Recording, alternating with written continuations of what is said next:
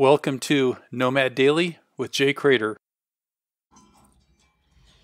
The halfway point. There comes this bittersweet moment where I'm on a trip and I realize I'm halfway there.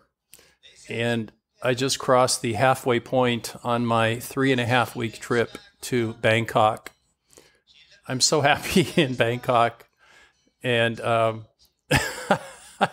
I really don't want to leave, but I have obligations at home, and it's the right thing to do to go back and be responsible for my obligations. And I know I will come back to Bangkok, and I will ultimately retire in this part of the world.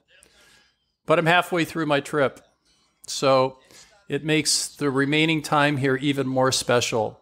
So I'm really careful about who I'm going to spend my time with and what I'm going to do, because the closer I get to my leaving, the more I'm feeling everything. My sensitivity level is enhanced, and it's bittersweet.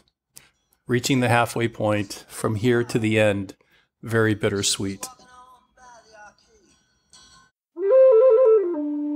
For more information and bonus content, visit nomadj.com.